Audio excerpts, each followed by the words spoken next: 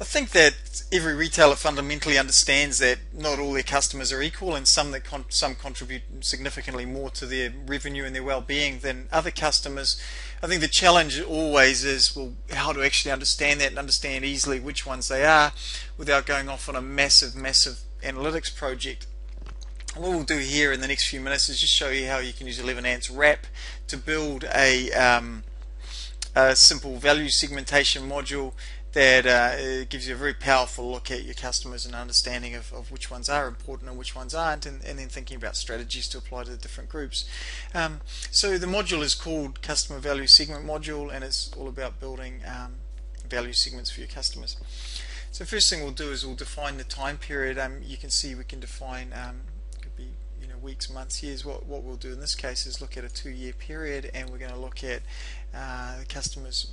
The reason there's 2 periods defined here is that we can look at behavior in the last year and also the year leading up to that, so we can sort of look at migration and change, which is always interesting. So the first thing we need to do is select the time period. The second thing is to push the button, analyze data. So it's just built the model, and you can see it's returned to us a 4x4 chart with 4 quadrants, and I'll just explain what these are. If we look on the x-axis, we've got the revenue per purchase occasion, which is the amount spent every time a customer comes into the store over the last year. And then what we've got on the y-axis is the number of purchase occasions, so how often do the customers visit. And so we can see that the median number of visits in the last 12 months was 27, and the median number of the median spend was 95.27.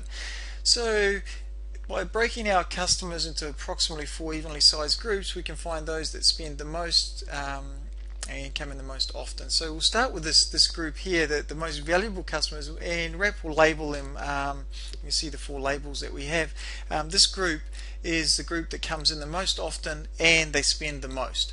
So we call them Take Good Care of Me's because they're our most important customers, and as you'll see that the numbers would indicate that it's 25% of our customers generating 62% of our revenue. So that's 5,000 customers delivering about $60 million worth of revenue. These are customers we really need to look after. There's a few other metrics about these customers: what the average revenue per customer is, the average purchase occasions, and the average revenue per purchase occasion.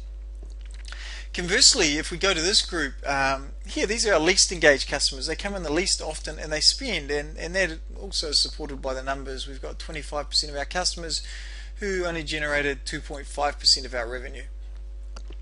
If we look at this group here, give me more reasons to visit. This is an interesting group that come in not that often, but when they do come in, they spend a lot of money.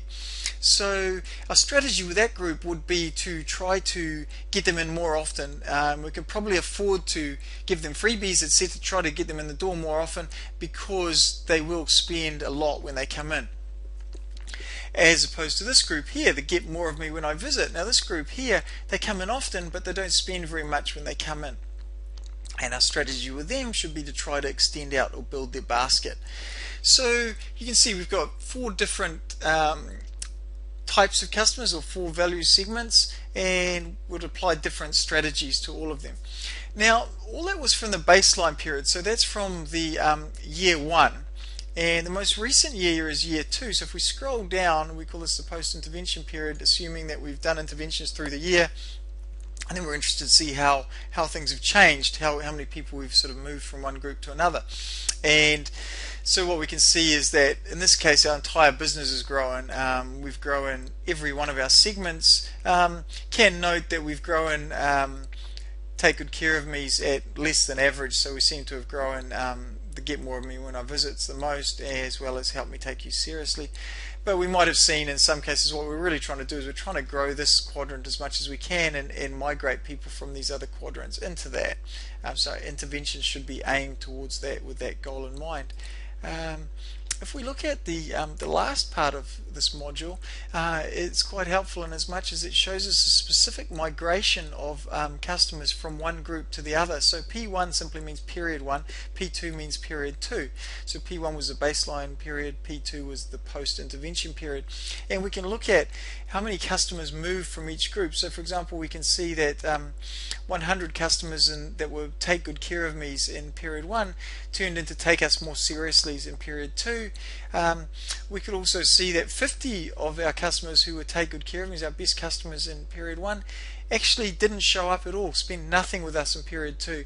So that's a group that may be well worth spending a reasonable amount of money and trying to retain or win back, because they're our best customers. Whereas, for example, this group here, we may not spend as much, if any, money on trying to win these customers back, because they're just not big contributors anyway. So that sort of gives us a summary overview. The next thing we can do is by clicking this button, we can actually identify every single customer. So in this case, there's about 30,000 customers, and when I click on that, it's just dumped that information to a text file, which we'll drag over here, and we can see here what that looks like.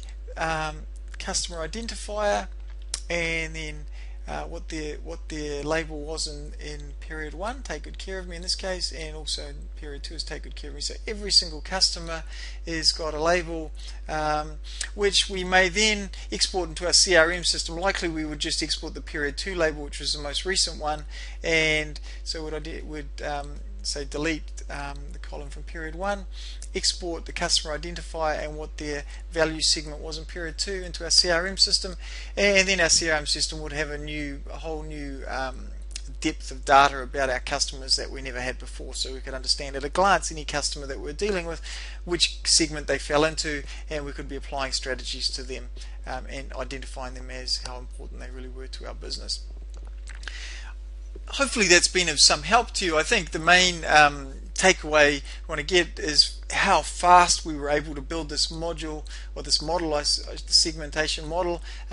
Literally it's a matter of a few minutes, and literally the skill level does not need to be high, and push a few buttons and we've built this model, and we've got a rich new piece of information about our customer base based on that.